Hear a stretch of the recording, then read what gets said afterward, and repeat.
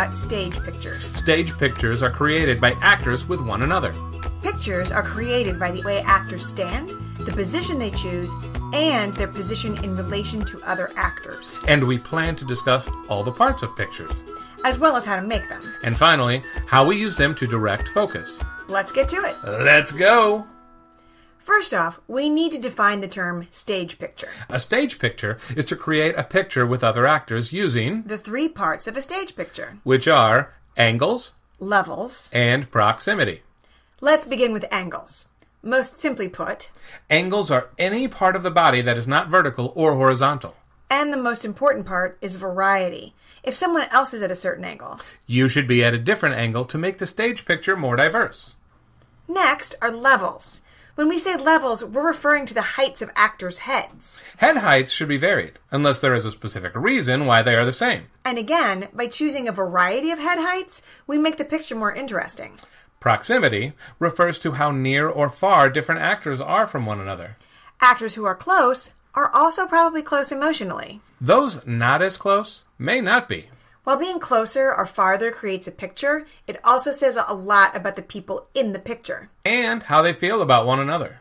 Which brings us to focus. If we were watching a scene in a movie, the director of the movie could control where we looked by using camera angles and close-ups. On the stage, we don't have those options. So it's our job to direct the audience's eye by using light, sound, color, and also Stage pictures. If actors work together as an ensemble, they can direct the audience's eye just by where they are located, where they look, and by creating tight pictures. tight pictures help to further tell the story of characters, their relationships, and the action taking place on stage. Here, we see 8 characters on the stage, but by creating tight pictures, there are only 3 places for the audience to look. This allows us to direct the audience to the girl down center. This works even when the characters in focus aren't down center. So long as you've narrowed the focus, characters can be placed around the stage and still have the focus. It works anywhere on the stage. It also works if the focus character is in a weak position facing upstage. This is actually an example of proximity.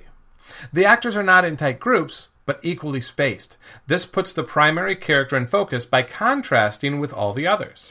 This demonstrates what happens when actors become lazy. They may be focusing on their character, but they are unaware of their surroundings. Who has the focus here? The answer is no one. To make matters worse, this is nearly the same scene we saw at the start.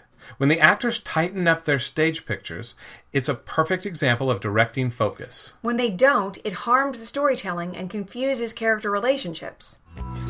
So, we've talked about the 3 elements that make up a stage picture, Angles, levels, and proximity and discussed how the use of tight stage pictures can help to direct focus on the stage.